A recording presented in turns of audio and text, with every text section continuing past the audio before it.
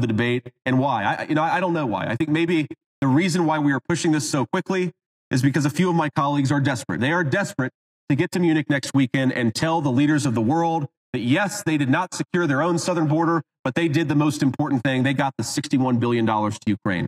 It's shameful. It is shameful to conduct foreign policy through blank check writing to never-ending war, and it is extra shameful to do it while ignoring the problems of your own country. Senator Vance criticizes the hasty approval of a $61 billion foreign aid package for Ukraine, highlighting the need for careful examination and significant financial commitments. He stresses addressing domestic issues, particularly the situation at the southern border, as a priority over broad foreign aid efforts.